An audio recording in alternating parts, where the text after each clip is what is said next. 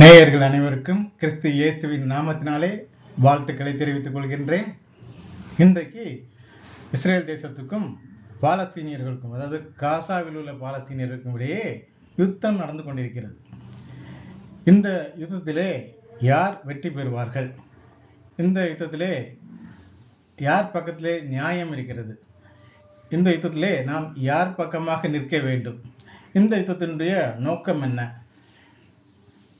இந்த யுத்தமானது இன்னும் மேலும் பரவுமா? இந்த யுத்தமானது மூன்றாம் உலகப் போராக மாறுமா? இந்த யுத்தத்தின் முடிவிலே உலகத்தின் முடிவு ஏற்படுமா? இயேசு கிறிஸ்துவினுடைய இரண்டாம் வருகை வந்துவிடுமா என்று பல கேள்விகள் கிறிஸ்தவ மக்கள் மத்தியிலே, கிறிஸ்தவ சபைகள் மத்தியிலே விவாதங்களாக நடந்து கொண்டிருக்கின்றன. இந்த கேள்விகள் எல்லாவற்றுக்குமான பதில் பைபிளிலே கொடுக்கப்பட்டிருக்கிறது. அதை குறித்து தான் இந்த வீடியோவிலே நாம் ஆராய்ந்து பார்க்க போகின்றோம். பொதுவாக இஸ்ரேல் ஜனங்கள் கிபி 1948 இருந்து இஸ்ரேல் தேசத்தை, அதாவது பாலஸ்தீனத்தை ஆக்கிரமித்துக் கொண்டார்கள் என்று உலகம் சொல்லுகிறது. உண்மையிலேயே இஸ்ரேல் ஜனங்கள் ஆக்கிரமிப்பாளர்களா?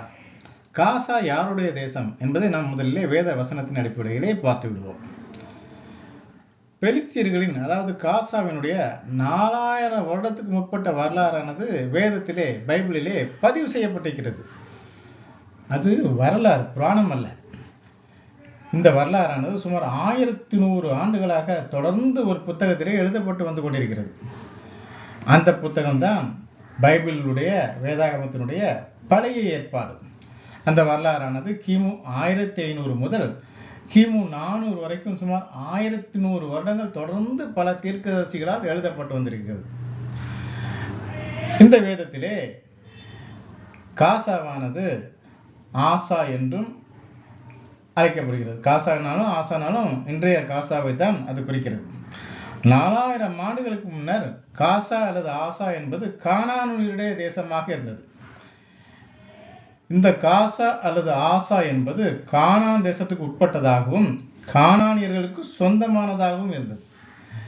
வேதத்திலே கானான் தேசத்துக்கு மேற்கு எல்லையை குறித்து சொல்லும் பொழுது ஆதியாகமம் 10ஆம் அதிகாரம் 19ஆம் வசனத்தில் சொல்லப்பட்டிருக்கிறது பாருங்க. சீதோன் முதல் காசா வழியாக கேரார் வரைக்கும் இருந்தது என்று சொல்லப்பட்டிருக்கிறது. அப்போ காசாவும் உள்ளடக்கியது தான் அந்த கானான் தேசம். அந்த காசாவிற்கு சொந்தக்காரர்கள் கானானியர்கள், அதாவது காசாவானது கானான் தேசத்தை சார்ந்த பகுதி. அப்போ அதனுடைய உரிமையாளர்களான கானானியர்கள் யாரு? நோவாவுக்கு சேம், காம், யாப்பேத்னு 3 பிள்ளைகள் இருந்தார்கள் என்று நம்ம எல்லாருக்கும் தெரியும். அவர்களில் கடைசி மகன் தான் கானான், காமினுடைய கடைசி மகன். அவனது சந்ததியரே கானானியர்கள். அவர்கள் சொந்தமாக்கி கொண்ட தேசம்தான் கானான் தேசம். கானான் தேசத்துக்கு சொந்தக்காரர்கள், பூர்வீக குடிகள் என்று சொல்ல போனால் இந்த கானானியர்கள் தான். காசாவையும் உள்ளடக்கிய கானான் தேசத்துக்கு சொந்தக்காரர்கள் இந்த கானானியர்கள் தான். இந்த கானான் தேசமானது ஆபிரகாமுக்கும் அவனது சந்ததிகளான இஸ்ரேல் ஜனங்களுக்கும் வாக்குத்தத்தம் செய்யப்பட்டது. யாரால் வாக்குத்தத்தம் செய்யப்பட்டது? தேவனால். என்ன வாக்குத்தத்தம் அது? உனக்கும் உன் சந்ததியருக்கும் இந்த கானான் தேசத்தை நான் உரிமையாக, சொந்தமாக, சுதந்திரமாக கொடுப்பேன் என்பதுதான் தேவனால் ஆபிரகாமுக்கு கொடுக்கப்பட்ட அந்த வாக்குத்தத்தம். தேவன் ஏன் கானானுடைய தேசத்தை ஆபிரகாமுக்கும் அவனுடைய சந்ததியருக்கும் வாக்குத்தத்தம் கொடுக்கிறார்? இது அநியாயம் அல்லவா என்று பலரும் கேட்பார்கள்.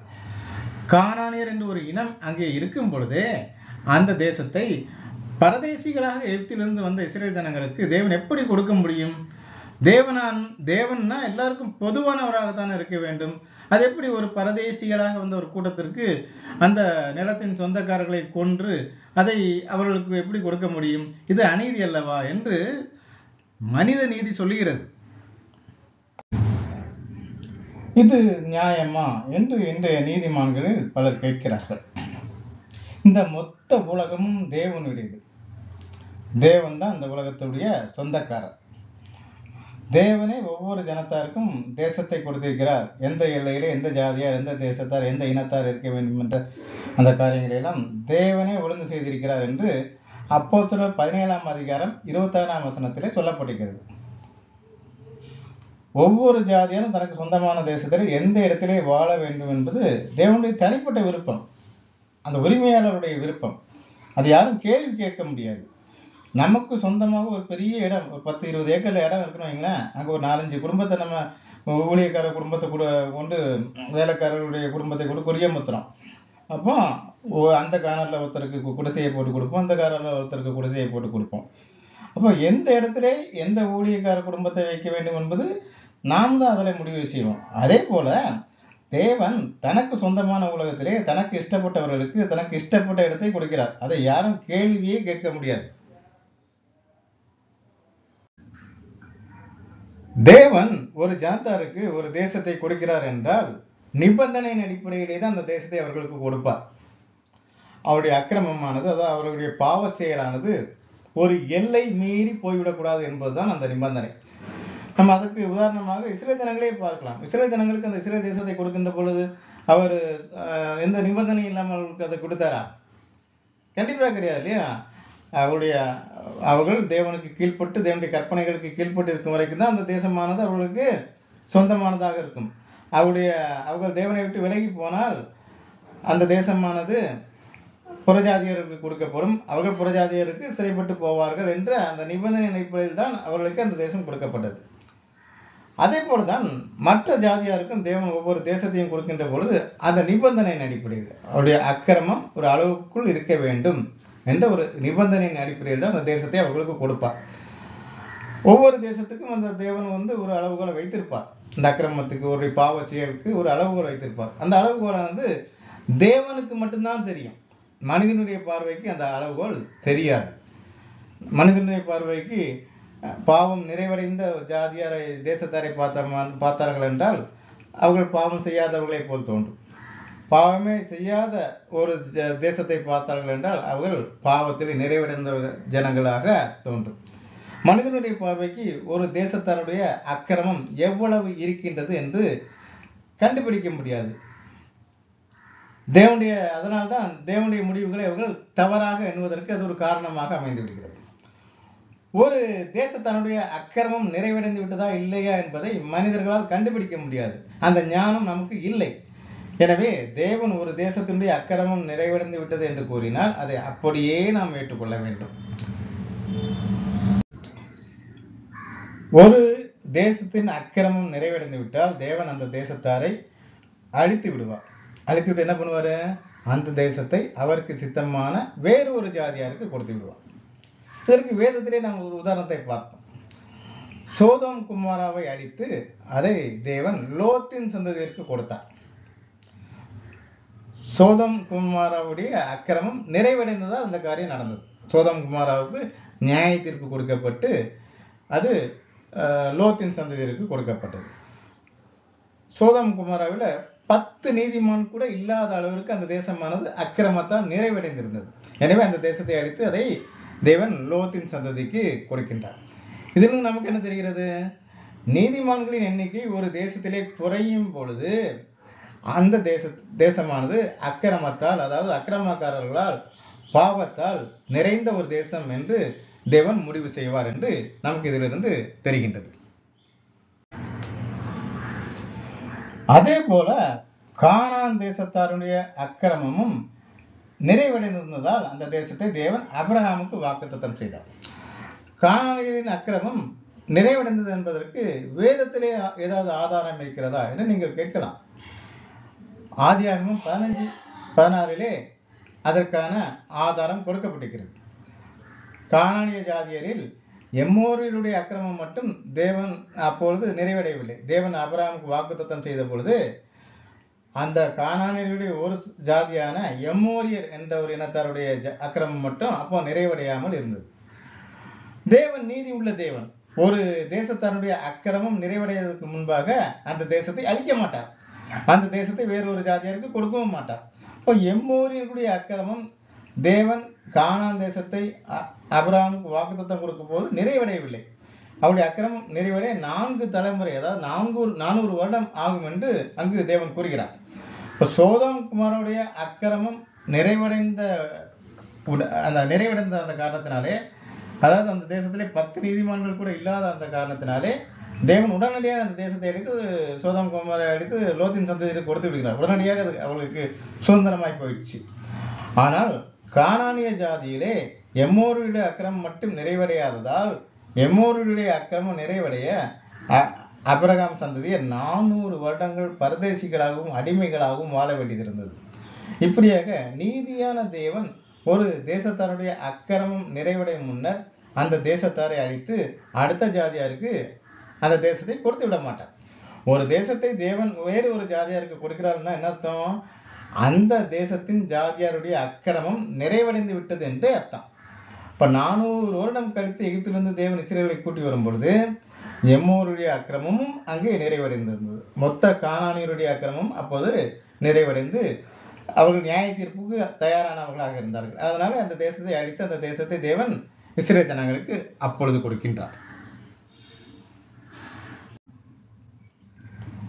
அக்கிரமம் நிறைவடைந்ததால் சோதோம் குமாரா தேசம் அழிக்கப்பட்டு அது லோத்தின் சந்ததிக்கு கொடுக்கப்பட்டது.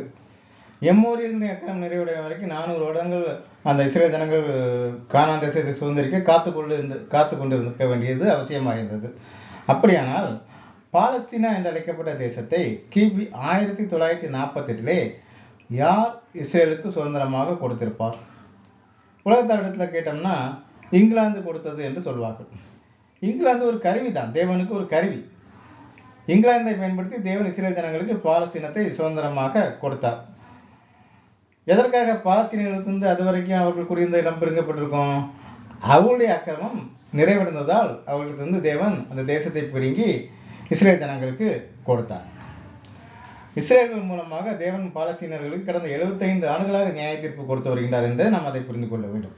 நீதியுள்ள தேவனுக்கு மட்டும்தான் ஒரு தேசத்துடைய அக்கிரமம் நிறைவு எது என்று நமக்கு அவர்களுக்கு தெரியும். எனவே இஸ்ரேல்களை ஆக்கிரமிப்பாளர் என்று நாம் சொல்லாதிருப்போமாக. இஸ்ரேல் ஜனங்கள் அந்த தேசத்தை சுதந்திரிப்பதற்காக பாலஸ்தீனியர்கள் அக்கிரமம் நிறைவடையும் வரைக்கும் கிட்டத்தட்ட 1900 ஆண்டுகள் உலகெங்கும் பரதேசிகளாக அலைந்து காத்திருக்க வேண்டியது இருந்தது என்றுதான் நாம் அதை புரிந்து கொள்ள வேண்டும். இப்போ கிபி 135 முற்றிலுமாக இஸ்ரேல் ஜனங்கள் இஸ்ரேல் தேசத்திலிருந்து யூதர்கள் துரத்தப்பட்டார்கள். ஏனென்றால் அப்போது அவருடைய அக்கிரமம் அப்போது நிறைவடைந்திருந்தது. அந்த தேசத்தை தேவன் பலஸ்தீனர்களுக்கு அப்பொழுது கொடுத்திருக்கிறார். அப்படின்னா அந்த தேசமானது மீண்டும் இஸ்ரேலுக்கு கிடைக்க வேண்டும் என்றால் அந்த பாலஸ்தீனா தேசத்திலே உள்ள அந்த ஜனங்களுடைய அக்கிரமம் நிறைவடைய வேண்டும். அந்த அக்கிரமம் நிறைவடைவதற்காக கிட்டத்தட்ட 1900 ஆண்டுகள் இஸ்ரேல் ஜனங்கள் காத்து கொண்டிருந்தார்கள். தேவன் அவர்களை காக்க வைத்திருந்தார். உலகமெல்லாம் மிகுந்த உபத்திரவுக்கு உட்பட்டு அவர்கள் காத்து கொண்டிருந்தார்கள் என்றுதான் நாம் அதை புரிந்து கொள்ள வேண்டும். அதை நாம் இஸ்ரேல் ஜனங்கள் ஆக்கிரமித்தார்கள் என்று நாம் அதை சொல்லக்கூடாது. அதெல்லாம் சரி, அக்கிரமம் நிறைவடைந்த ஒரு தேசத்தை இன்னும் ஒரு ஜாதியார் மூலமாக தேவன் நியாயம் தீர்க்கும் பொழுது, அந்த தேசத்தை அழிக்கும் பொழுது அந்த தேசத்தில் உள்ள குழந்தைகளும் சேர்ந்தல்லவா கொல்லும்படி இருக்கின்றது. இன்றைக்கும் பாலஸ்தீனத்திலே குழந்தைகள் கொல்லப்பட்டு கொண்டு அல்லவா இருக்கின்றார்கள். ஒரு குழந்தை என்ன பாவம் செய்திருக்கும்? அக்கிரமம் நிறைவடைந்த தேசமாகவே இருக்கட்டும், அந்த தேசத்துல குழந்தைகள் என்ன பாவம் செய்திருக்கும்? ஒரு குழந்தையுடைய அக்கிரமம் என்னவாக இருக்கும்? தேவன் எப்படி இப்படி பச்சளம் குழந்தைகளை எல்லாம் தேவன் இப்படி கொள்வது சரிதானா என்று மனிதர்கள் தேவனை விட பெரிய நீதிமான்கள் போலவும், தேவனை விட அன்பானவர்கள் போலவும், தேவனை விட இரக்கம் அதிகம் உள்ளவர்கள் போலவும் கேள்விகள் கேட்கிறார்கள். குழந்தைகளை போல் இருந்தால்தான் பரலோக ராஜ்யத்திலே இடம் கிடைக்கும் என்று இயேசு லூக்கா 18:17 கூறுகின்றார். இப்போ ஏன் அப்படி சொல்றாரு இயேசு? சிறு பிள்ளைகள் தங்களது மனதிற்கு எது சரின்னு போடுதோ அதன்படி நடப்பவர்கள், அதாவது மனசாட்சியின் பிரமாணத்தின்படி அப்படியே நடப்பவர்கள். வேதத்திலே மாம்சத்தின் கிரிகள் என்று ஒரு காரியம் கலாத்தியர்ல சொல்லப்பட்டிருக்கு இல்லையா? அந்த மாம்சத்தின் கிரிகளை நாம் பார்த்தோமே என்றால் அந்த குழந்தைகள்கிட்ட அந்த மாம்சத்தின் கிரிகள் எதுவுமே இருக்காது. எனவே குழந்தை பருவத்திலே மறிக்கக்கூடிய ஒருவர் நியாய தீர்ப்பு நாளிலே உயிர்த்தெழுந்து கண்டிப்பாக பூமியிலே நித்திய ஜீவனை பெறுவார்கள். ஏனென்றால் அவர்கள் பாவமற்றவர்களாக மறிக்கிறார்கள். ஒரு தேசத்தினுடைய அக்கிரமம் நிறைவடைந்து விட்டதுன்னு வச்சுக்கோங்க. அந்த தேசத்துல வளரக்கூடிய குழந்தை பெரிய பிள்ளையாகி எப்படி வளரும்? கண்டிப்பாக அது பெரியவனானால் அந்த தேசத்தார் போலவே துன்மார்க்கராக தான் அது வளரும். அப்போ துன்மார்க்கராக போச்சுன்னா, அந்த குழந்தை துன்மார்க்கராக போச்சுன்னா மறுமையிலே கண்டிப்பா அதுக்கு நித்திய ஜீவன் கிடைக்காது. அந்த தேசத்தார் போலவே அது நித்திய அழிவுக்குள் தான் போக வேண்டியது இருக்கும். இப்ப அந்த குழந்தை வளர்ந்து துன்மார்க்கமாக வாழ்ந்து நித்திய ஜீவனை இழப்பது நல்லதா, அல்லது சிறு குழந்தையிலேயே கொல்லப்பட்டு அந்த குழந்தை மறுமையிலே நித்திய ஜீவனை பெறுவது நல்லதா? அதனால்தான் அக்கிரமம் நிறைவடைந்த தேசத்தின் குழந்தைகளையும் தேவன் கொல்லும்படி கூறுகின்றார். அது குழந்தைகளுடைய மறுமைக்குரிய நன்மைக்கு தான். இதை நாம் மனித சென்டிமெண்ட் படி பார்க்காமல் தேவ நீதியின்படி எல்லாம் பார்த்தோம் என்றால் இது சரியாக நமக்கு புரியும். மறுமையை குறித்த சிந்தனை இல்லாதவர்கள் தான் வீணான இந்த மனித சென்டிமெண்ட் படி சிந்திப்பார்கள். தேவன் சோதம் குமாராவுக்கு அக்கினி கந்தகத்தால் நியாயம் தீர்த்த பொழுதும் அங்குள்ள எல்லா குழந்தைகளும் கொல்லப்பட்டது. கானான் தேசத்தை இஸ்ரேல் சுதந்திரிக்கும்படி சொன்ன பொழுதும் அங்குள்ள குழந்தைகளை எல்லாம் சேர்த்துதான் கொல்லும்படி தேவன் கூறுகின்றார். இன்று குழந்தைகளை எல்லாம் கொல்லப்படுகின்றது என்று கூவிக்கொண்டிருப்பவர்கள் சோதம் குமார காலத்திலும் கானான் தேசத்துக்கான நியாய தீர்ப்பு காலத்தில் இருந்தாலும் இப்படித்தான் அவர்கள் இருந்திருப்பார்கள். இப்ப நாம இதுவரைக்கும் என்ன பார்த்தோம்? அந்த கானான் தேசம், காசாவை உள்ளடக்கிய அந்த கானான் தேசம் என்பது கானானியர்களுக்கு சொந்தமானது. காமின் கடைசி மகனான கானானின் சந்ததியருக்கு சொந்தமானது. அந்த தேசத்தை தேவன் ஆபிரகாமுக்கு வாக்குத்தத்தம் கொடுத்தார். அந்த தேசத்தை கானான் தேசத்தாருடைய எல்லா ஜாதியருடைய அக்கிரமும் நிறைவடைந்த பின்னர் அந்த தேசத்தை இஸ்ரேல் ஜனங்கள் சுதந்திரித்துக் கொண்டார்கள். இதுதான் நம்ம இதுவரை பார்த்தோம். இங்கே பெலிஸ்தியர்கள் எங்கிருந்து வந்தார்கள் என்ற ஒரு கேள்வி நமக்கு இருக்கிறது. தேவன் காசா உட்பட மொத்த கானான் தேசத்தையும் ஆபிரகாமுக்கு வாக்குத்தத்தம் செய்த பொழுது அந்த கானான் தேசத்தில் உள்ள ஆசா என்ற அந்த காசாவை ஆண்டு கொண்டிருந்தது பெலிஸ்தியர்கள் தான். அப்போது அந்த பெலிஸ்தியர்களின் ராஜாவாக இருந்தவன் அபிமெலேக்கு. இதை குறித்து ஆதியாகமம் 21:32, ஆதியாகமம் 26:1 நீங்கள் வாசித்து பார்க்கலாம். அந்த அபிமெலேக்கு தான் ஆபிரகாம் மற்றும் ஈசாக்கு காலத்திலே பெலிஸ்தியர்களுக்கு ராஜாவாக இருந்தான். அந்த காசாவிலே அவன் இருந்தான். அந்த ஆபிரகாம் ஈசாக்கு காலத்தில் பெலிஸ்தியர்கள் காசா தொடங்கி கேரார் வரைக்கும் உள்ள அந்த கானான் தேசத்தின் பகுதிகளை ஆண்டு கொண்டிருந்தார்கள். ஆனால் இஸ்ரேல் ஜனங்கள் கானான் தேசத்தை சுதந்திரிக்கும் பொழுது, அதாவது 400 வருடம் கழித்து பார்க்கின்ற பொழுது பெலிஸ்தியர்களை 5 ராஜாக்கள் ஆண்டு கொண்டிருந்தார்கள் என்று யோசுவா 13ஆம் அதிகாரம் 3ஆம் வசனத்தில் சொல்லப்படுகிறது. அவர்கள் எந்தெந்த பட்டணங்களை ஆண்டு கொண்டிருந்தார்கள் என்று கூட அதில் சொல்லப்பட்டிருக்கிறது. அது என்னன்னா காசா, அஸ்தோத், அஸ்கலோன், காத், எக்ரோன் என்ற 5 பட்டணங்கள் தான் அந்த 5 ராஜாக்கள் ஆண்டு கொண்டிருந்த பட்டணமாகும். அப்போ ஈசாக்கு ஆபிரகாம் காலத்திலே அவர்களுடைய எல்லை அதிகமாக இருந்தது. இஸ்ரேல் ஜனங்கள் கானான் தேசத்தை சுதந்திரிப்பதற்காக உள்ளே வரும் பொழுது அவருடைய தேசத்தின் பரப்பளவானது கொஞ்சம் கம்மியானதான், குறைந்த அளவில் தான் காணப்பட்டது. தேவன் ஆபிரகாமுக்கு கானான் தேசத்தை வாக்குத்தத்தம் செய்த பொழுது பெலிஸ்தியர்களும் கானான் தேசத்தின் ஒரு பகுதியை ஆண்டு கொண்டிருந்ததால் பெலிஸ்தியர்களுடைய தேசமும் ஆபிரகாம் சந்ததிக்கு தேவனால் வாக்குத்தத்தம் செய்யப்பட்டது. அதனுடைய அர்த்தம் என்ன? தேவன் ஆபிரகாமுக்கு கானான் தேசத்தை வாக்குத்தத்தம் செய்யும் பொழுது பெலிஸ்தியர்களுடைய அக்கிரமமும் நிறைவடைந்து விட்டது என்பதே அதனுடைய அர்த்தமாகும். அப்படியானால் இந்த கானான் தேசத்தின் ஒரு பகுதியாகிய அந்த காசாவை ஆண்டு கொண்டிருந்தது அந்த பெலிஸ்தியர்கள் யார்? இவர்கள் கானானின் சந்ததியரா? இல்லை, கண்டிப்பாக இல்லை. அப்படியானால் அவர்கள் யார், எங்கிருந்து வந்தார்கள் என்பதை நாம் அடுத்ததாக பார்க்க வேண்டும். உபாகமம் 2:22 இதுக்கான பதில் இருக்கிறது. கப்தோரிலிருந்து புறப்பட்ட கப்தோரியர் அசரியும் தொடங்கி ஆசா மட்டும் குடியிருந்த ஆவியரை அழித்து அவர்கள் இருந்த ஸ்தானத்திலே குடியேறியது போலவும் என்று சொல்லப்படுகிறது. ஆசான்னா காசாதான் என்று நாம் ஏற்கனவே பார்த்தோம். ஆவியர் என்பவர்கள் கானானினுடைய சந்ததியை ஒரு ஜாதி. அந்த ஆவியர்களை பல இடங்களிலே வேதத்தில் ஏவியர்கள் என்று சொல்லப்படுகிறது. அவர்களே முதலிலே காசாவில் குடியிருந்த கானானின் சந்ததி. கப்தோரில் வந்த கப்தோரியர்கள் காசாவில் இருந்த ஆவியர்கள் என்ற அந்த கானானிய ஜாதிகளை அழித்துவிட்டு காசாவிலே குடியேறினார்கள். இவர்கள் கானானின் ஜாதியர்கள் அல்ல, இவர்கள் கப்தோரிலிருந்து வந்தவர்கள். இவர்களை காசாவில் இருந்த கானானியர்கள் அழித்துவிட்டு அதன் பிறகு அந்த காசா பகுதியிலே குடியேறியவர்கள். இப்போ காசாவில் குடியேறிய அந்த கப்தோரியர் யார்? கப்தோர் என்ற ஊர் எங்கு இருக்கிறது என்று நாம் அடுத்ததாக பார்க்க வேண்டும். நோவாவின் குமாரனான காமிற்கு கூஷ், மிஸ்ராயிம், பூத், கானான் என்று 4 மகன்கள் இருந்தார்கள். இவர்கள கானானின் சந்ததியரை காசாவை உள்ளடக்கிய கானான் தேசத்திலே வாழ்ந்தார்கள் நாம் பார்த்தோம். மிஸ்ராயிம் என்பவருடைய சந்ததியர், அதாவது காமினுடைய ஒரு மகனாகிய மிஸ்ராயிம் என்பவருடைய சந்ததியர் எல்லாரும் எகிப்திலே குடியேறினார்கள். மிஸ்ராயிம் என்றாலே வேதத்திலே எகிப்து என்றுதான் கொடுக்கப்பட்டிருக்கு. ஏனென்றால் எகிப்திலே குடியேறியவர்கள் எல்லாரும் இவரது சந்ததி. அதனால மிஸ்ராயிம் என்பதற்கு எகிப்து என்று அங்கு வேதத்திலே மொழிபெயர்க்கப்பட்டிருக்கும்.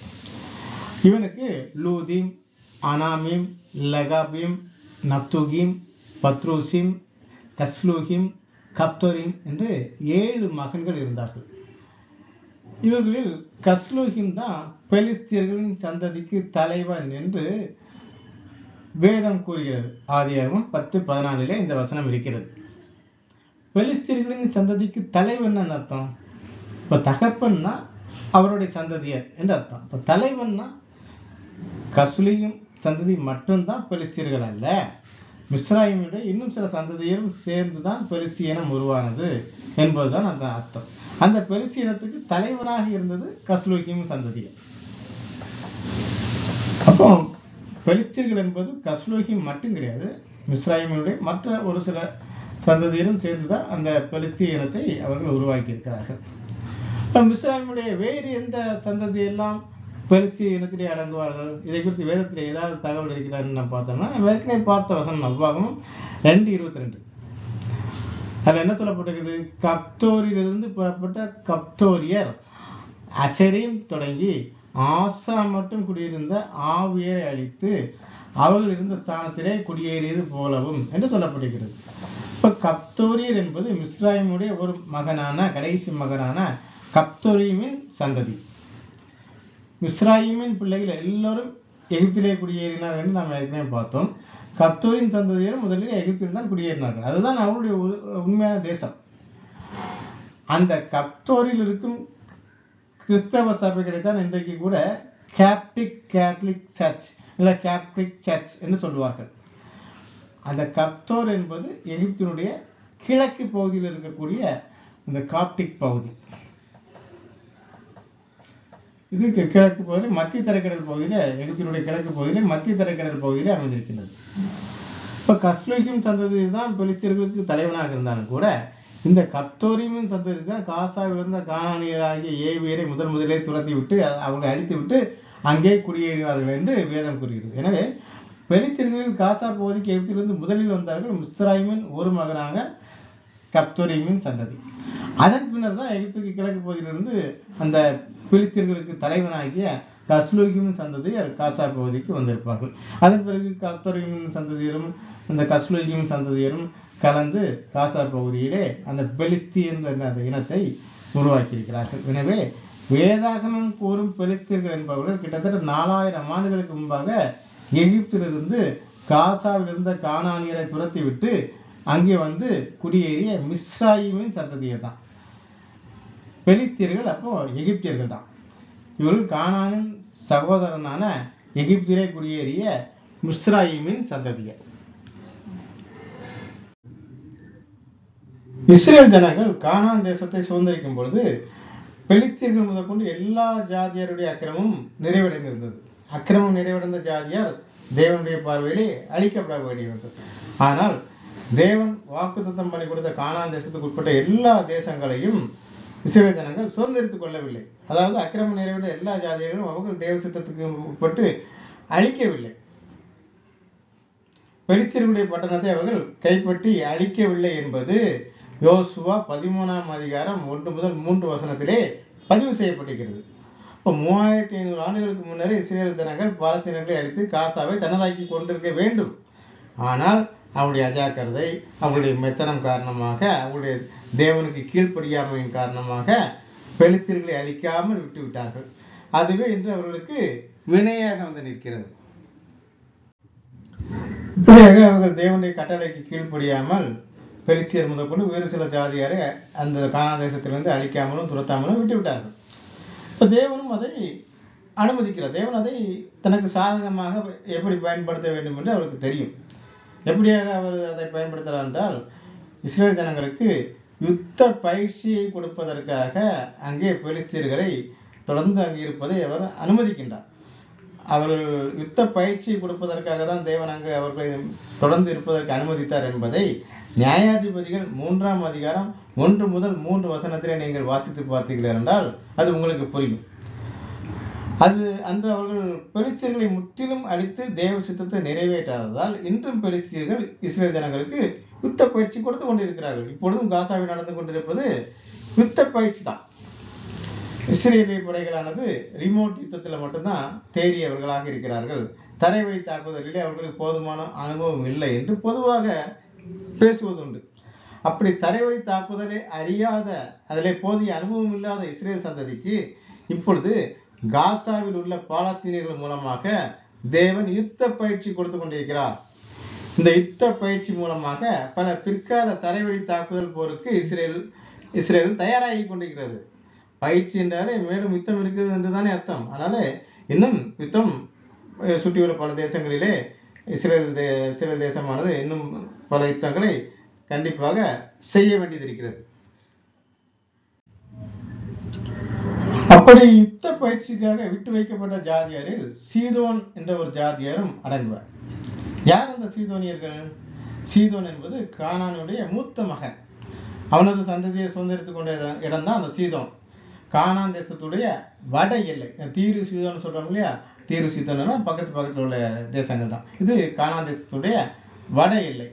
அந்த சீதோன் இன்று எங்க இருக்கிறது என்று பார்த்தோமே ஆனால் ஹிஸ்புல்லா தீவிரவாதிகள் என்று சொல்றோமே, அவர்கள் ஆக்கிரமித்து வைத்திருக்கக்கூடிய அந்த தெற்கு லெபனான் தான் அந்த சீதோன் தீரு தேசங்கள். பெலிஸ்தீர்களைப் போலவே இந்த சீதோனியரும், அதாவது ஹிஸ்புல்லா தீவிரவாதிகளும் கூடிய விரைவிலே இஸ்ரேல் ஜனங்களுக்கு யுத்த பயிற்சி கொடுப்பார்கள். அதாவது இஸ்ரேலுக்கு வெகு விரைவிலே ஹிஸ்புல்லா தீவிரவாதிகளை அழிக்க தெற்கு லெபனானுக்கு புகுந்து யுத்த பயிற்சி இருக்க வாய்ப்பு உள்ளது என்றுதான் நான் நினைக்கின்றேன்.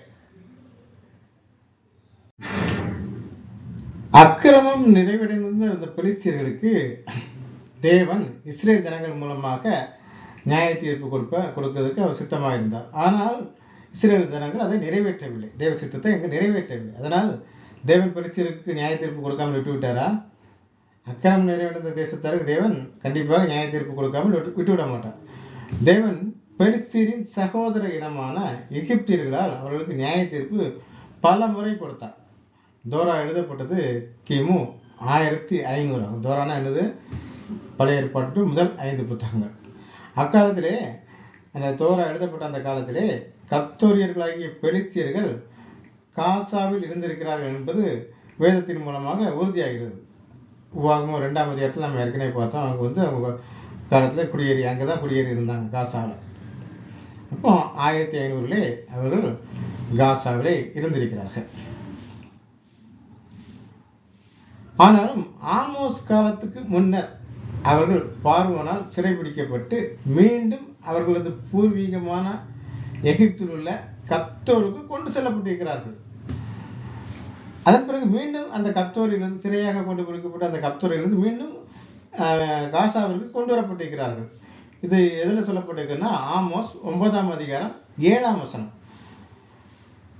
ஆமோஸின் காலமானது தோராயமாக பார்த்தா கிமு 770.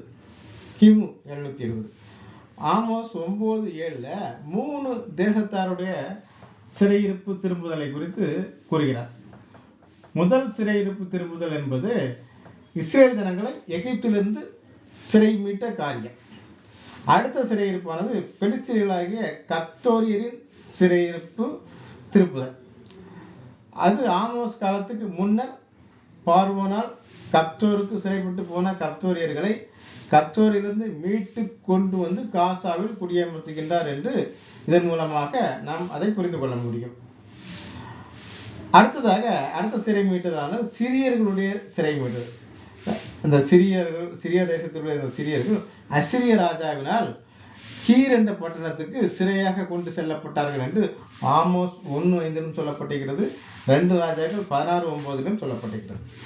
அவர்கள் மீண்டும் தேவனால் அந்த கீர் என்ற பட்டணத்திலிருந்து அந்த சிரியா தேசத்துக்கு சிறை மீட்டு கொண்டு வரப்பட்டிருக்கிறார்கள்.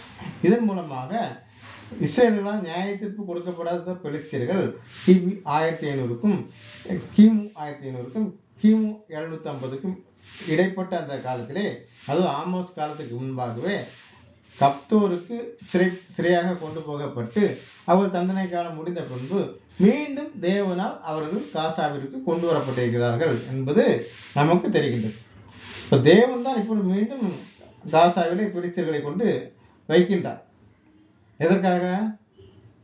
நாம் ஏற்கனவே பார்த்தபடி இஸ்ரேல் ஜனங்களுக்கு யுத்த பயிற்சி கொடுப்பதற்காக அங்கே கொண்டு வைத்திருக்கிறார்.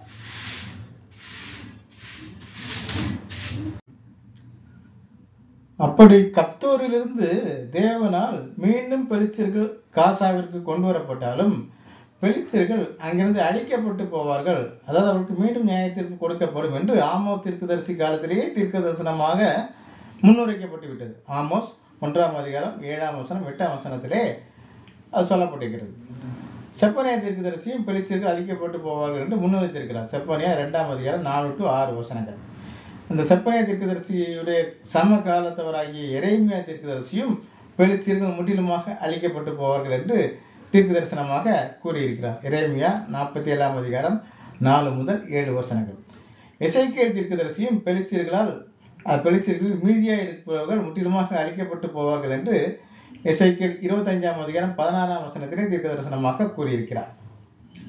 இப்போ கிமு 500 தரியுவின் காலத்திலே வாழ்ந்த சகரியா தீர்க்கதரிசியும் காசா மற்றும் பெலிஸ்தர்களுடைய அழிவை குறித்து சகரியா 9ஆம் அதிகாரம் 5 முதல் 6 வசனத்திலே முன்னுரைத்திருக்கிறார். இதிலிருந்து நமக்கு என்ன தெரிகிறது? கிமு 500க்கு பிறகு பாலஸ்தீனியர்களுக்கு நியாய தீர்ப்பு என்று ஒன்று இருக்கிறது. அந்த நியாய தீர்ப்பு எப்பொழுது நடந்தது? தீருவுக்கு நியாய தீர்ப்பு கொடுக்கும் பொழுது அஸ்கலோன் அதை கண்டு பயப்படும், காட்சாவும் அதை கண்டு மிகவும் துக்கிக்கும் என்று சகரியா கூறுகிறார். அப்போ அந்த காட்சா என்று அங்கு சொல்லப்பட்டிருக்கிறது காசாவை தான் குறிக்கிறது. தீருவுக்கு நியாய தீர்ப்பு கொடுக்கும் பொழுதுதான் பெலிஸ்தியர்களுக்கு மீண்டும் நியாய தீர்ப்பு கொடுக்கப்படும் என்று சகரியா தீர்க்கதரிசி அதிலே கூறியிருக்கிறார். அப்படியானால் நாம் தீருவுக்கு எப்பொழுது நியாய தீர்ப்பு கொடுக்கப்பட்டது என்று பார்க்க வேண்டும். அதனால தீருவுக்கு நியாய தீர்ப்பு கொடுக்கப்பட்ட அதே காலத்தில் தான் காசாவுக்கு நியாய தீர்ப்பு கொடுக்கப்பட்டது. ஆனால் தீருவுக்கு எப்பொழுது நியாய தீர்ப்பு கொடுக்கப்பட்டது என்று நாம் பார்க்க வேண்டும். தீரு ராஜ்யமானது நெபுகத்நேசரால் பிடிக்கப்பட்டது. ஆனாலும் நெபுகத்நேசரால் தீரு என்ற தீவை மட்டும் பிடிக்க முடியவில்லை. தீரு ராஜ்யத்தின் மற்ற எல்லா பகுதியும் நெபுகத்நேசர் பிடித்து விட்டான். ஆனால் அதன் தலைநகராகிய தீரு என்ற தீவை மட்டும் அவனால் பிடிக்க முடியவில்லை. தேவன் தீவை அவன் அதை பிடிப்பதற்கு நிறைய முயற்சி பண்ணான். ஆனால் அந்த முயற்சி எதுவுமே பறிக்கவில்லை. அதனால தேவன் தீரு என்ற தீவை பிடிப்பதற்கு நெபுகத்நேசர் செய்த முயற்சிக்கு கூலியாக எகிப்தை நெபுகத்நேசருக்கு கொடுத்தார் என்று எசேக்கியேல் 29ஆம் அதிகாரம் 18 முதல் 20 வசனங்களிலே கொடுக்கப்பட்டிருக்கிறது. அதன் பின்னர் ஒரு 200 வருஷத்துக்கு கழிச்சு வந்த அலெக்சாண்டர் என்பவன் தான், மாவீரன் அலெக்சாண்டர் சொல்றோம் இல்லையா, அலெக்சாண்டர் தி கிரேட், அவன் தான் அந்த தீவை பிடிக்கிறான். எப்படி பிடிச்சான்னா, அந்த கடற்கரையிலிருந்து அந்த தீவு வரைக்கும் அவனுடைய வீரர்கள் மூலமாக மண்ணை கொட்டி கொட்டி பாலம் அமைத்து அந்த தீவை பிடிக்கிறான். அந்த பாலம் தான், அந்த பாலத்தின் மூலமாக தான் என்று அந்த தீருங்கிற தீவாக இல்லாமல் அது லெபனானுடன் சேர்ந்த ஒரு பகுதியாக, மண்ணினால் இணைந்த ஒரு பகுதியாக தான் இருக்கிறது. அதுக்கு காரணம் அலெக்சாண்டர் அன்றைக்கு போட்ட அந்த பாலம், மண் பாலம். அப்படியாக மண் பாலத்தை அமைத்து தீவை பிடித்து அதை அவன் அழித்து போடுகின்றான். இப்போ அவன் தான் அந்த தீவுக்கு நியாய தீர்ப்பு கொடுத்தவன். அப்போ அவன் காலத்தில் தான் கண்டிப்பாக பெலிஸ்தீயர்களுக்கும் அவன் மூலமாக தேவன் நியாய தீர்ப்பு கொடுத்திருப்பார்.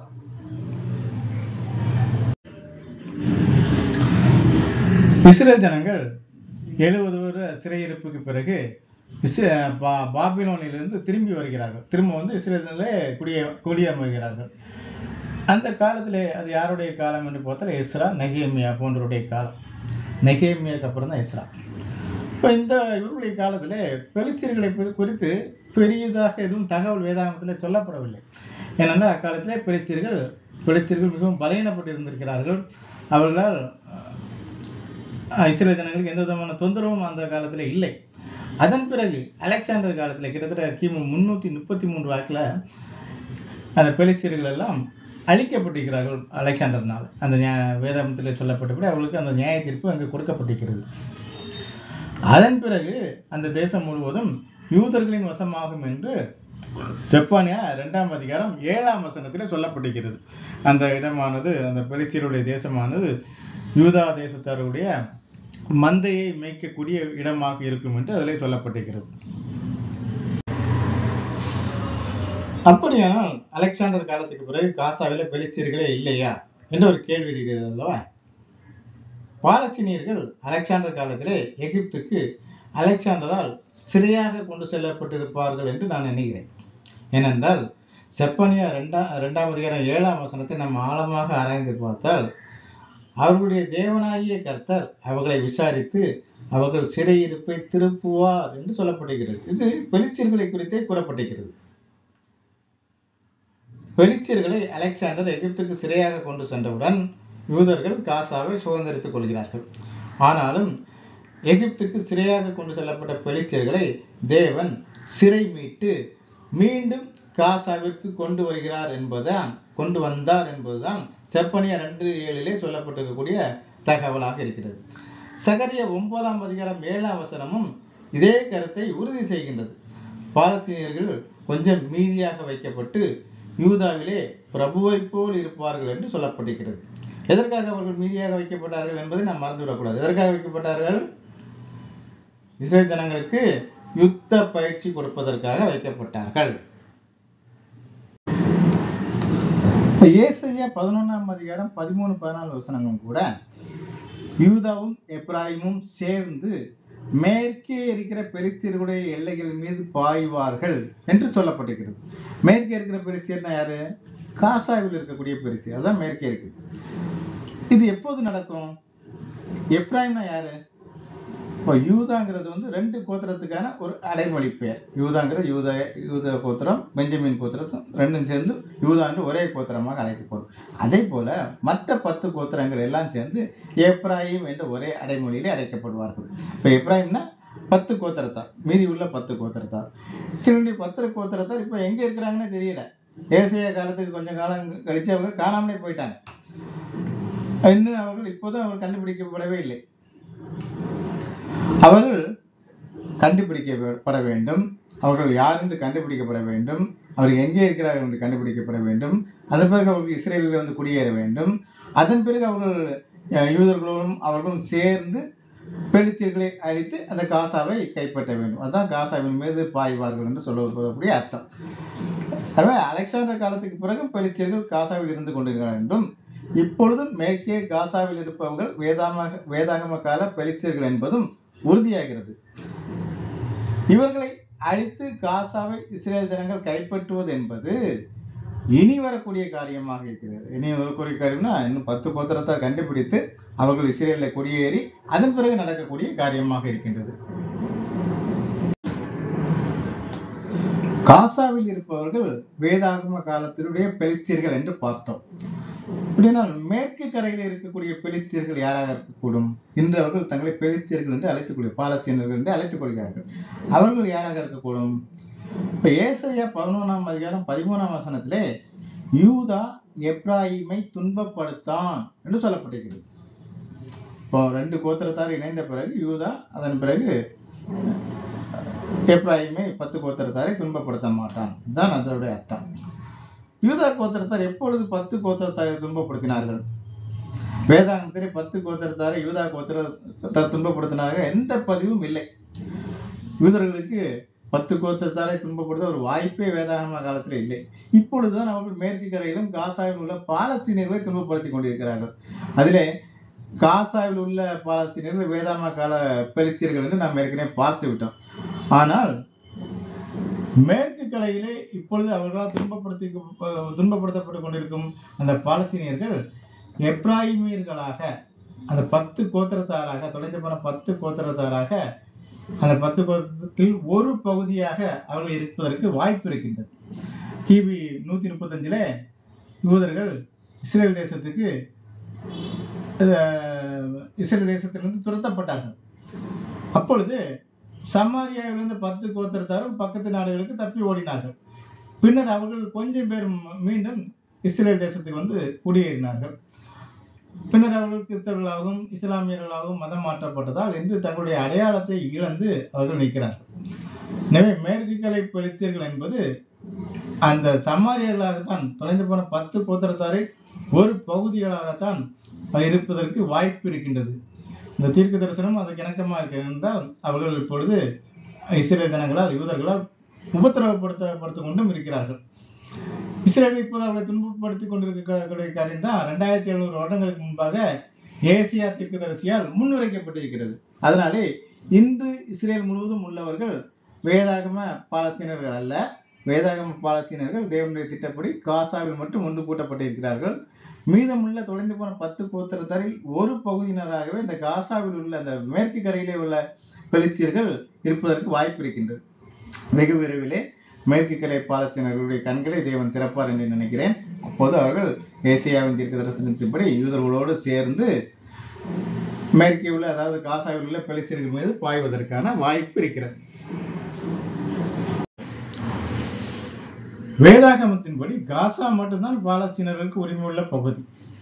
அந்த உரிமையும் கூட இஸ்ரேல் ஜனங்கள் யோசுவா காலத்தில் காசாவை கைப்பற்றி அவர்களை அழித்து போடாதனால் ஏற்பட்டதுதான். வேதாகம கால பெலிஸ்தியர்களுக்கு காசா பகுதியில் இருக்க உரிமை இருக்கிறது என்றால், சமாரியர்களுக்கு மேற்கு கரையிலே இருக்கக்கூடிய உரிமை இருக்கிறது என்றால், இஸ்ரேல் ஜனங்களுக்கும் அந்த தேசத்திலே இருப்பதற்கு உரிமை உண்டு. அவர்களை ஆக்கிரமிப்பாளர்கள் என்று சொல்லக்கூடாது. பாலஸ்தீனத்தில் உள்ள பெலிஸ்தியர்களை அக்கிரம நிறைவின் பொருட்டு அந்த தேசம் இப்பொழுது இஸ்ரேல் ஜனங்களுக்கு ஒப்பு கொடுக்கப்பட்டிருக்கிறது. மேற்கு கரையில் உள்ள சமாரியர்களை துன்பப்படுத்தும் பொறுத்து அந்த தேசம் இப்போது தேவனால் இஸ்ரேல் ஜனங்களுக்கு ஒப்பு கொடுக்கப்பட்டிருக்கிறது. எந்த தேசத்திலே யார் வாசமா இருக்க வேண்டும் என்று தீர்மானிப்பது இந்த உலகத்தினுடைய உரிமையாளராகிய தேவன் தான். இப்பொழுது அந்த நிலத்தை தேவன் இஸ்ரேல் ஜனங்களுக்கு கொடுத்திருக்கிறார். இஸ்ரேலர்களை ஆக்கிரமிப்பாளர்கள் என்று கூறுபவர்கள் தேவனது நீதியை கேள்வி கேட்பவர்களாகவும் தேவனை எதிர்த்து நிற்பவர்களாகவும் தான் இருப்பார்கள். இன்றைய போரினுடைய முடிவு என்னவாகும் என்பதுதான் பலருடைய கேள்வியாக இருக்கிறது. அதற்கு நாம் முதல்ல தானியேல் 8ஆம் அதிகாரத்திலே கொடுக்கப்படக்கூடிய அந்த சின்ன கொம்பு என்ற அந்த தீர்க்க தரிசனத்தை நாம் பார்ப்போம். 8ஆம் அதிகாரத்திலே நிறைய காரியங்கள் சொல்லப்படுகிறது. அதுல முதல்ல 2 கொம்புள்ள ஆட்டுக்கடா பற்றி பேசப்பட்டிருக்கிறது. அந்த 2 கொம்புள்ள ஆட்டுக்கடா என்பது மேதிய பெர்சிய ராஜ்யம் என்று 20ஆம் வசனத்திலே சொல்லப்பட்டுவிட்டது. மேற்கே இருந்து வரக்கூடிய வெள்ளாட்டு கடா என்பது கிரேக்க ராஜ்யம். அதன் கண்களுக்கு நடுவே இருந்த அந்த பெரிய கொம்பானது கிரேக்க ராஜ்யத்தினுடைய அலெக்சாண்டர் தி கிரேட் என்ற அந்த ராஜாவாகும். அவனுக்கு வாரிசு கிடையாது. அவனுக்கு பிறகு அந்த கொம்பானது 4ஆக பிரிக்கப்பட்டு 4ஆக கொம்பு முறிந்து 4 கொம்புகளாகும் என்று சொல்லப்பட்டிருக்கிறது. அது அலெக்சாண்டருக்கு பிறகு அவனுக்கு வாரிசு இல்லாத காரணத்தினாலே அவனுடைய 4 தளபதிகளும் அவனுடைய ராஜ்யத்தை பிரித்து கொள்ளுதல் குறித்து அதில் சொல்லப்பட்டிருக்கிறது. அந்த மகா அலெக்சாண்டருக்கு பிறகு அந்த ராஜ்யமானது அவனது தளபதிகள் 4 பேருக்கு பகுக்கப்பட்டது என்று பார்த்தோம். அந்த வடக்கு ராஜ்யமானது லிசிமேக்கஸ்க்கு கொடுக்கப்பட்டது. அந்த லிசிமேக்கஸ் கொடுக்கப்பட்ட அந்த இடத்துல பல்கேரியா, துருக்கி, அப்படியான அந்த கருங்கடலை ஒட்டிய பகுதியில் அதை உள்ளடக்கியது. அதுதான் வடக்கு ராஜ்யம். அப்புறம் மேற்கு ராஜ்யம் என்று சொல்லக்கூடியது காசண்டர் என்றவனுக்கு கொடுக்கப்பட்டது. அது கிரேக்க தேசத்தை உள்ளடக்கிய அந்த ராஜ்யமாகும். கிழக்கு ராஜ்யம் என்பது செலூக்கஸ். நம்ம இந்தியா வரைக்கும் அந்த செலூக்கஸ் ஆண்டான். இஸ்ரேல், சிரியா முதல் இந்தியா வரைக்கும் உள்ள ராஜ்யம் தான் அவனுக்கு கொடுக்கப்பட்ட அந்த கிழக்கு ராஜ்யம். அப்புறம் தெற்கு ராஜ்யம் என்று சொல்லக்கூடியது தாலமி, எகிப்தை தலைமையாக கொண்ட ஆண்ட தாலமியுடைய ராஜ்யம். இதுதான் அலெக்சாண்டருக்கு பிறகு அவனுடைய 4 தளபதிகளுக்கு ஒதுக்கப்பட்ட அவனுடைய ராஜ்யத்தினுடைய பகுதிகளாக இருக்கின்றது. தானியேல் 8ஆம் அதிகாரம் 9ஆம் வசனத்திலே அவைகளில் ஒன்றிலிருந்து சின்னதான ஒரு கொம்பு புறப்பட்டது என்று சொல்லப்பட்டிருக்கிறது. அவைகளில் ஒன்றிலிருந்து என்பதில் தான் இந்த தீர்க்கதரிசனுடைய மொத்த ரகசியம் அடங்கியிருக்கிறது. பொதுவாக இந்த சின்ன கொம்பை எல்லோரும் செலூக்கஸ் ராஜ்யம் என்றும் ஆந்தியோகஸ் எபிபெனஸ் என்றும் சொல்லுகிறார்கள். ஆனால் அது தவறான கருத்து. அந்த சின்ன கொம்பு எப்பொழுது புறப்படும் என்று கூறப்படுகிறது? 19ஆம் வசனத்துல கோபத்தின் முடிவு காலத்திலே சம்பவிப்பதை உனக்கு தெரிவிப்பேன். முடிவு காலத்துக்கு அடுத்தது என்று சொல்லப்பட்டிருக்கிறது. எனவே இந்த சின்ன கொம்பானது கோபத்தின் முடிவு நாளிலே நாளாக பிரிக்கப்பட்ட அந்த அலெக்சாண்டர் ராஜ்யத்தின் ஒரு பகுதியிலிருந்து புறப்படக்கூடிய ஒரு தேசமாக இருக்கிறது, ஒரு ராஜ்யமாக இருக்கிறது. அந்த சின்ன கொம்பு என்பது கிபி 1948 எழும்பிய இஸ்ரேல் தேசமே ஆகும். அது அலெக்சாண்டருடைய 4ஆக பிரிக்கப்பட்ட இடத்துக்குள் இருந்து, அதாவது செலூக்கஸ் ராஜ்யத்துக்கு உட்பட்ட இஸ்ரேல் தேசத்திலிருந்து எழும்பியது அந்த சின்ன கொம்பு, இஸ்ரேல் ராஜ்யம். அந்த சின்ன கொம்பை தேவன் இப்பொழுது எழுப்பியிருப்பது இஸ்ரேலுக்கு இறுதியான நியாய தீர்ப்பு கொடுப்பதற்காக தான். அந்த நியாய தீர்ப்புடன் இஸ்ரேல் ஜனங்களுக்கான தேவ கோபமானது முடிவுக்கு வந்துவிடும். அதன் பிறகு தேவனுக்கு இஸ்ரேல் தேசம் மீது கோபமே வராது. அதுதான் கோபத்தின் முடிவு காலமாகும். இப்ப இந்த கோபத்தின் முடிவு காலத்திலே தேவன் சின்ன கொம்பாகிய இஸ்ரேல் தேசத்தை அந்த அலெக்சாண்டருடைய 4ஆக பிரிக்கப்பட்ட அந்த ராஜ்யத்தின் ஒரு பகுதியாகிய செலூக்கஸ் ராஜ்யத்துக்கு உட்பட்ட அந்த இஸ்ரேல் தேசத்திலிருந்து எழுப்பியிருக்கிறார். 1948 இஸ்ரேல் தேசமானது உண்மையிலே ஒரு சின்ன கொம்பாகத்தான் இருந்தது. அப்போது இஸ்ரேலானது இப்போது இருக்கக்கூடிய நிலையிலே இல்லை. இப்போது இருக்கக்கூடிய பரப்பளவுலாம் அப்போ கிடையாது. அது அந்த சின்ன கொம்பின் மீது அதை சுற்றி இருக்கக்கூடிய நாடுகள் எல்லாம் ஒவ்வொரு முறை போர் தொடுத்த போதும் அது எல்லா திசைகளிலும் வளர்ந்தது. அப்படி வளர்ந்தாலும் கூட அது இன்னமும் கூட தேவனால் வாக்குத்தத்தம் பண்ணப்பட்ட தேசங்களை எல்லாம் இன்னும் சுதந்திரித்துக் கொள்ளவில்லை. அது இன்னமும் வளர்ந்து முடியவில்லை. அந்த சின்ன கொம்பானது, அந்த இஸ்ரேலானது இன்னமும் மேற்கே காசாவையும் யோர்தானுக்கு கிழக்கு 2 கோத்திரத்தாருக்கு கொடுக்கப்பட்டதையும் வடக்கே தீரு, சீதோன், எர்மோன் போன்ற இடங்களையும் இன்னும் அதை சார்ந்த பகுதிகளையும் இன்னும் அது சுதந்திரிக்க வேண்டியிருக்கிறது. எனவே சின்ன கொம்பானது இன்னும் வளர்ந்து கொண்டேதான் இருக்கும். அதாவது சுற்றியுள்ள இஸ்ரேலுக்கு வாக்குத்தத்தம் செய்த பகுதிகளை தன்னோடு இணைத்து கொண்டுதான் அது இருக்கும். அதற்கு தான் தேவன் அந்த தேசத்துக்கு இப்போது பெலிஸ்தியர்கள் மூலமாக போர் பயிற்சி கொடுத்து கொண்டிருக்கிறார். தானியேல் 8ஆம் அதிகார தீர்க்க தரிசனப்படி அது சின்ன கொம்பு வளரும் என்று சொல்லப்படுகிறதால் அந்த போரிலே இஸ்ரேல் வெற்றி பெறும். அந்த இஸ்ரேலானது காசாவை தன்னோடு இணைத்துக் கொள்ளும் என்றுதான் நாம் யூகிக்க வேண்டியிருக்கிறது.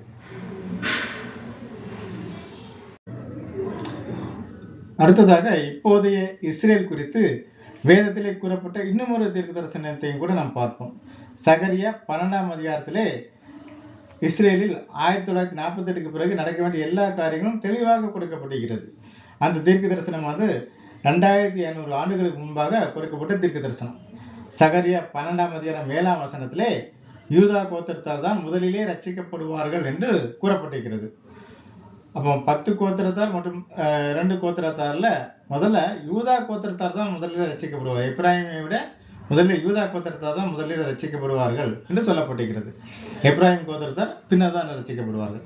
இப்ப அதன்படி அந்த தீர்க்கதரிசனம் சொன்னபடியே 1948 முதலிலே யூதா கோத்திரத்தார் மட்டும்தான் இஸ்ரேல் தேசத்தை சுதந்திரித்துக் கொண்டார்கள். இன்றைக்கும் இஸ்ரேலில் இருக்கக்கூடியவர்கள பெரும்பாலானோர் யூதா கோத்திரத்தார் தான்.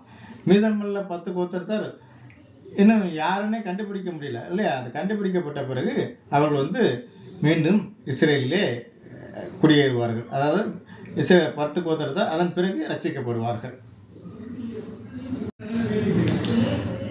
தேவனே இப்பொழுது யூதர்களுக்கு கிருபை செய்து அவர்களை கூட்டி சேர்த்திருக்கிறார்.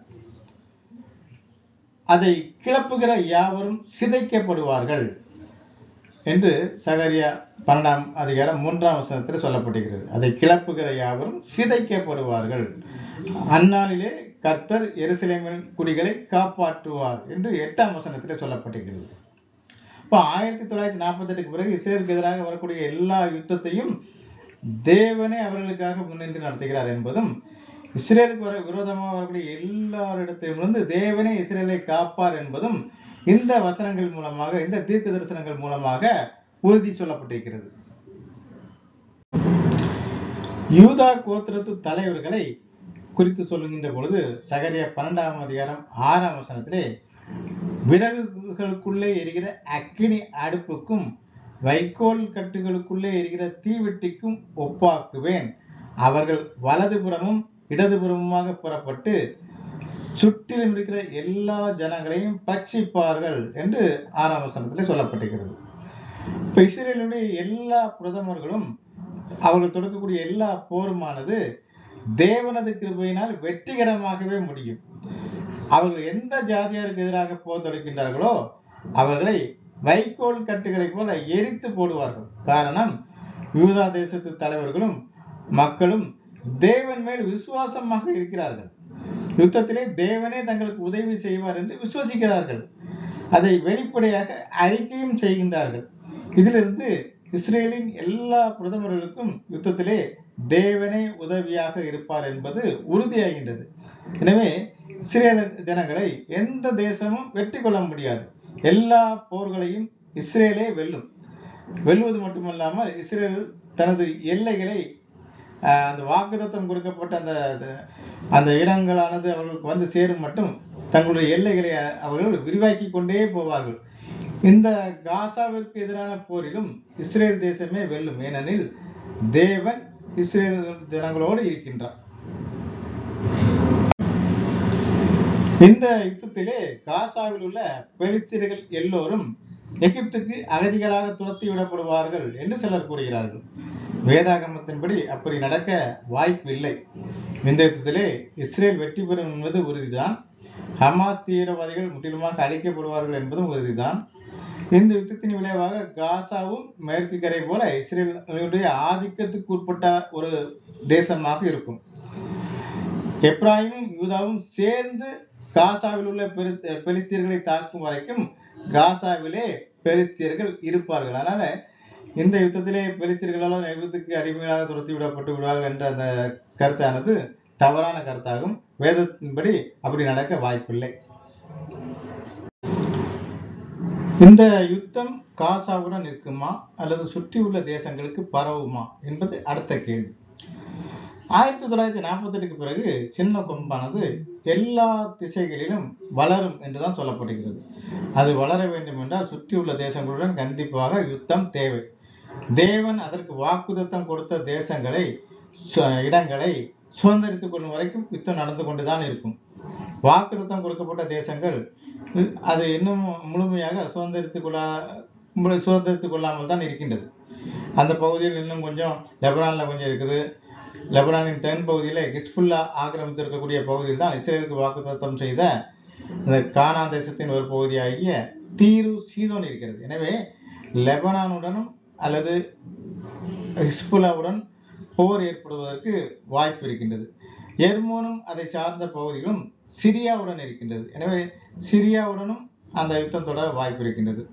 யோர்தானுக்கு கிழக்கு 2.5 கோத்திரத்தாருக்கு கொடுத்த இடங்கள் இருக்கின்றது. ஜோர்டான் நாட்டில் இருக்கின்றது. எனவே ஜோர்டானுடனும் இஸ்ரேல் யுத்தம் செய்வதற்கு வாய்ப்பு இருக்கின்றது. நாம் 1948க்கு பிறகு உள்ள வரலாற்றை பார்த்தோம்னால் இஸ்ரேல் எந்த தேசத்துடனும் அதுவாக போருக்கு சென்றதே இல்லை. எந்த தேசம் இஸ்ரேல் மீது படையெடுத்து வந்தாலும் அந்த தேசத்தை இஸ்ரேல் விட்டதும் இல்லை. அதன்படி பார்த்தால் லெபனான், சிரியா, ஜோர்டான் ஆகிய நாடுகளில் எந்த நாடுகள் இஸ்ரேலை தாக்குகின்றதோ முதலில் தாக்குகின்றதோ அந்த நாட்டுடன் இஸ்ரேல் யுத்தம் செய்ய வாய்ப்பு இருக்கின்றது. இந்த யுத்தத்தின் விளைவு அந்த தேசத்திலே இஸ்ரேலுக்கு தேவன் வாக்குத்தத்தம் செய்த அந்த பகுதிகள் ஏதாவது இருந்தால் அந்த பகுதிகளானது இஸ்ரேல் தேசத்தோடு இணைக்கப்படும். இந்த சுற்றியுள்ள தேசங்களிலே இஸ்ரேலானது யுத்தம் செய்வதற்கான நோக்கம் என்னன்னா, அந்த தேசத்திலே இஸ்ரேலுக்கு வாக்குத்தத்தம் செய்யப்பட்ட பகுதிகள் மீதம் இருந்தால் அது மீண்டும் இஸ்ரேலோடு இணைக்கப்படும். அதுதான் அந்த யுத்தத்தினுடைய நோக்கமாக சுற்றியுள்ள நாடுகளுடன் இஸ்ரேல் யுத்தம் செய்வதற்கான நோக்கமாக இருக்கின்றது. ஒன்று மட்டும் இப்போது உறுதியாக என்னால் சொல்ல முடியும். லெபனான் அரசாங்கம் ஹிஸ்புல்லா தீவிரவாத அமைப்பை கட்டுப்படுத்தவில்லை என்றால் கண்டிப்பாக காசா போர் முடிந்த பின்னரோ அல்லது காசா போர் நடந்து கொண்டிருக்கும் பொழுதோ இஸ்ரேல் லெபனான் மீது யுத்தம் செய்து தெற்கு லெபனானில் உள்ள ஹிஸ்புல்லாக்களை அழித்து தீரு சீதோன் உள்ளடங்கிய தெற்கு லெபனானை தன்னுடன் இணைத்துக் கொள்வதற்கு வாய்ப்பு இருக்கிறது. 1948க்கு பிறகு இஸ்ரேல் தொடர்ந்து எல்லா யுத்தங்களிலும் ஜெயித்துக் கொண்டே இருக்குமா என்று சிலர் கேட்கலாம். இல்லை, அதற்கும் கூட ஒரு எல்லை இருக்கிறது. தேவன் இப்போது இஸ்ரேல் ஜனங்களுக்கு கிருபை செய்து யூதாவை கூட்டி சேர்த்திருக்கிறார். இப்பொழுது இஸ்ரேல் மீது தேவனுக்கு தயவும் கிருபையும் இருக்கிறது. தேவன் எதற்காக இப்போது சில ஜனங்களை கூட்டி சேர்த்திருக்கிறார்? தனது குமாரனும் யூதா கோத்திரத்து சிங்கமுமாகிய இயேசுவை அவர்கள் மேசியாவாக ஏற்றுக்கொள்ள வேண்டும் என்பதற்காகத்தான் இப்பொழுது அவர்களை கூட்டி சேர்த்திருக்கிறார். ஆனால் அவர்கள் அதற்கு மாறாக வெகு விரைவிலே நியாயப்பிரமாணத்தை அரசாங்க மதமாக்கி நியாயப்பிரமாண பலிகளை எல்லாம் மீண்டும் ஆரம்பிப்பார்கள். நியாயப்பிரமாண கிரியினாலே நீதிமானாக முயல்வார்கள். அதுக்கு அர்த்தம் என்ன? அவர்கள் தேசமாக இயேசுவை, அதாவது மேசியாவாக ஏற்றுக்கொள்ளாமல் புறக்கணித்து விட்டார்கள் என்று அர்த்தம். இயேசுவின் ரத்தம் மீதான விசுவாசத்தால் பாவம் மன்னிக்கப்படும் என்ற அந்த விசுவாசம் இல்லாமல் நியாயப்பிரமாண பலிகள் மூலமாக பாவம் மன்னிக்கப்படும், கிரியினால் நீதிமான், நியாயப்பிரமாண கிரியினால் நீதிமான் என்ற நிலைக்கு அவர்கள் வருவதால் தேசமாக இயேசுவை புறக்கணிக்கிறார்கள் என்று அர்த்தம். அப்பொழுது இஸ்ரேலுக்கு எதிராக தேவனுடைய கோபமானது மீண்டும் திரும்பும். அப்பொழுது தேவன் மீண்டும் இஸ்ரேல்களை, சில ஜனங்களை புறஜாதிகள் மூலமாக நியாயம் தீர்ப்பார். மாகோகு தேசத்தான் மற்றும் அவனுடைய கூட்டணியினால் இஸ்ரேல் தேசமானது 42 மாதம் மிதிக்கப்படும். மாகோகு படையெடுப்பு வரைக்கும் இஸ்ரேலுக்கு காரிய சித்தி இருக்கும். ஆனால் மாகோகு கூட்டணி அந்த படையெடுப்பு நடக்கின்ற காலத்திலே இஸ்ரேலானது கண்டிப்பாக அந்த மாகோகுடன் தோற்று போகும். மாகோகு என்பது யாரு என்று நாம் ஏற்கனவே ஒரு வீடியோ போட்டுக்கிறோம். அதை பார்க்காதவர்கள் அதை பார்த்துக் கொள்ளவும்.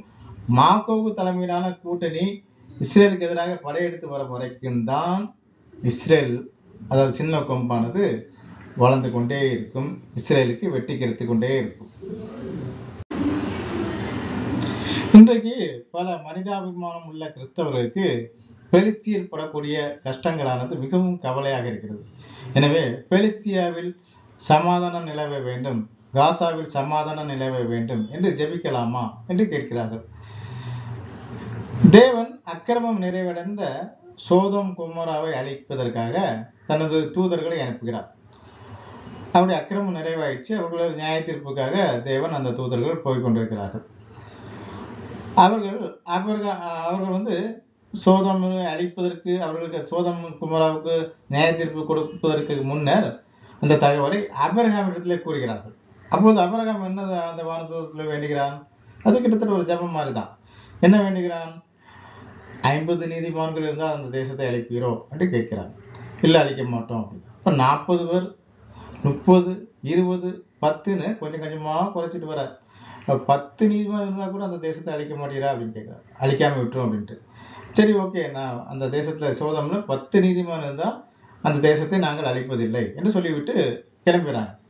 ஆனால் அந்த சோதம் அழிக்கப்பட்டது. அப்படியானால் ஆபிரகாமுடைய ஜெபம் கேட்கப்படவில்லையா? அப்படி நம்ம அதை எடுத்துக்கொள்ளக்கூடாது. அங்கே வானதூதர்கள் கூறியபடி, ஆபிரகாம் கேட்டபடி அங்கே 10 நீதிமான் கூட அங்கே இல்லை.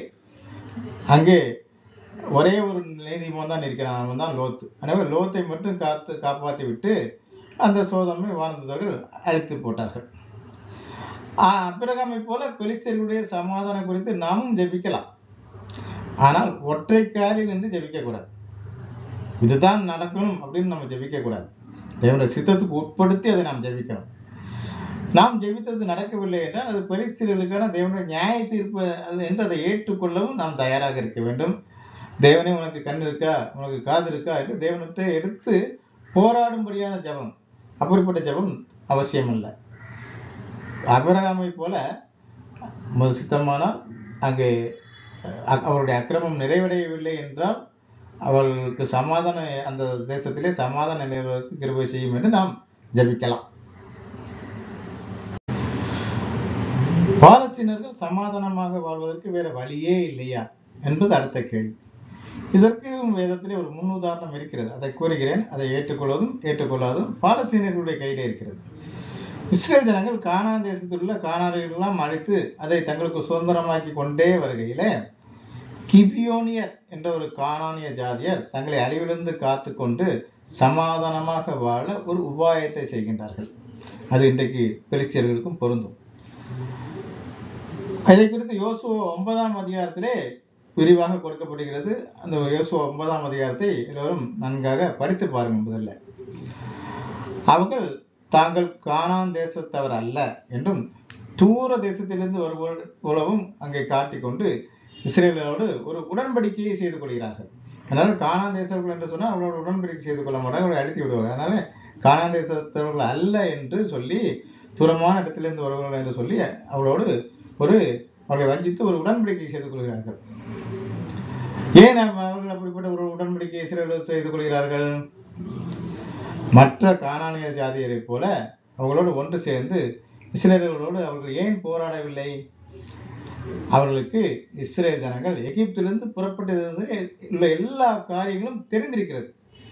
எந்த ஒரு ராஜாவும் அவர்களுக்கு எதிர் நிற்க முடியவில்லை. அவர்கள் சென்ற இடமெல்லாம் அவர்களுக்கு வெற்றியே கிடைக்கின்றது. ஏனென்றில் தேவன் அவர்களோடு இருக்கிறார். அவர்களோடு இருக்கும் தேவனே உண்மையான தேவன். அந்த தேவன் இப்பொழுது கானானியர்களை இஸ்ரேலர்கள் கையிலே ஒப்பு கொடுத்திருக்கிறார். அதன்படி கானானிய ஜாதிகளை இஸ்ரேல் ஜனங்கள் கொண்டொழித்து முன்னேறி கொண்டிருக்கிறார்கள். நம்மால் தேவனுக்கு எதிராக சண்டையிட முடியாது. எனவே அவர்களோடு சமாதானமா போய் அவர்களுக்கு கீழ்ப்பட்டு இருந்துவிட்டு போய்விடுவோம் என்று அந்த முடிவுக்கு வருகிறார்கள். இதன் மூலமாக அவர்கள் அழிவிலிருந்து தப்பி நெடுங்காலத்துக்கு இஸ்ரேல் ஜனங்கள் மத்தியிலே சமாதானமாக வாழ்ந்தார்கள். இன்றைக்கு சுற்றி இருக்கக்கூடிய இஸ்லாமிய நாடுகள் பாலஸ்தீனியர்களை உசுப்பேற்றி கொண்டே இருக்கிறார்கள். அதை ஒரு இஸ்லாமிய யூத பிரச்சனையாக மாற்றி பாலஸ்தீனத்தின் மூலமாக இஸ்ரேலுக்கு பெரிய தீங்கு விளைவிக்க வேண்டும் என்று அவருடைய எண்ணம் எல்லாம் இருக்கின்றது. பாலஸ்தீனியர்களுக்கு மனதார இவர்கள் எந்த உதவியும் செய்வதில்லை. இந்த பிரச்சனையை அணையாமல் வைத்துக்கொண்டு இஸ்ரேலுக்கு தொந்தரவு கொடுத்து கொண்டே இருக்க வேண்டும் என்பதுதான் இவருடைய நோக்கம். பாலஸ்தீன மக்களே, சாட்சிக்காரன் காலில் விழுவதை விட சண்டைக்காரன் காலிலே விழுந்து விடலாம். நீங்களும் கிபியோனியர்களைப் போல ஞானமாக நடந்து கொள்ளுங்கள். தேவன் இஸ்ரேல் ஜனங்களோடு இருக்கிறார் என்பதை முதலில் விசுவசியுங்கள். இங்கிலாந்து இஸ்ரேல் ஜனங்களுக்கு அந்த தேசத்தை கொடுக்கவில்லை. தேவன் இங்கிலாந்து ஒரு கருவியாக்கி அந்த தேசத்தை இஸ்ரேல் ஜனங்களுக்கு பெற்றுக் கொடுத்தார் என்பதை முதலில் விசுவசியுங்கள். 1948 பிறகு பாருங்கள், பல போர்களை இஸ்லாமிய நாடுகள் இஸ்ரேல் ஜனங்களுக்கு எதிராக நடத்தி இருக்கிறார்கள். எந்த போரையும் இஸ்ரேல் முதலிலே தொடங்கியதில்லை. ஆனால் எல்லா போரிலும் இஸ்ரேல் ஜனங்களே, இஸ்ரேல் தேசமே வெற்றி பெற்றிருக்கிறார்கள். அந்த வெற்றிக்கெல்லாம் அமெரிக்க இராணுவ பலமே காரணம் என்று கூறாதீர்கள். தேவனே அமெரிக்காவை ஒரு கருவியாக பயன்படுத்தி இஸ்ரேலுக்கு உதவுகிறார் என்று விசுவசியுங்கள். ஏன் நீதியுள்ள தேவன் உங்களது தேசத்தை இஸ்ரேலுக்கு கொடுத்திருக்கிறார் என்பதை கொஞ்சம் சிந்தித்து பாருங்கள். உங்களுடைய அக்கிரம நிறைவு நிமித்தமே தேவன் இஸ்ரேல் ஜனங்களுக்கு உங்களையும் உங்கள் தேசத்தையும் ஒப்பு கொடுத்திருக்கிறார் என்பதை முதலே நம்புங்கள், விசுவசியுங்கள்.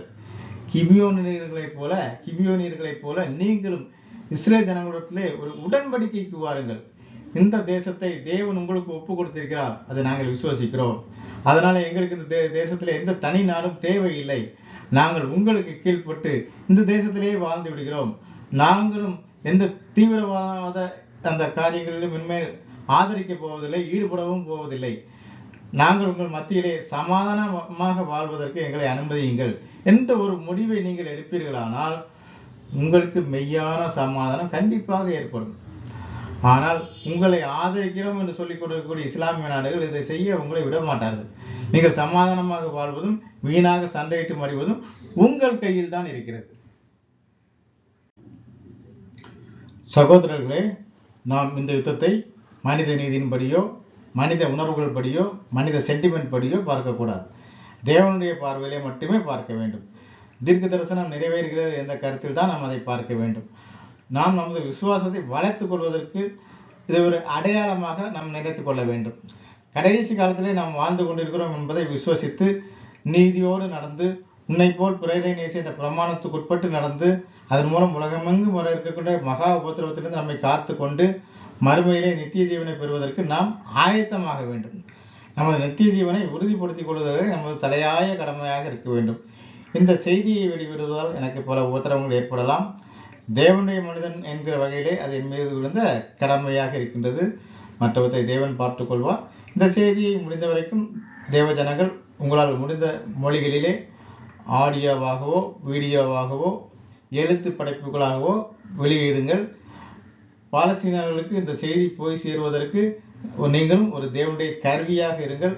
தேவன் உங்கள் எல்லோரையும் ஆசீர்வதிப்பாராக. துதி கன மகிமை எல்லாம் தேவனுக்கே உரித்தாகட்டும்.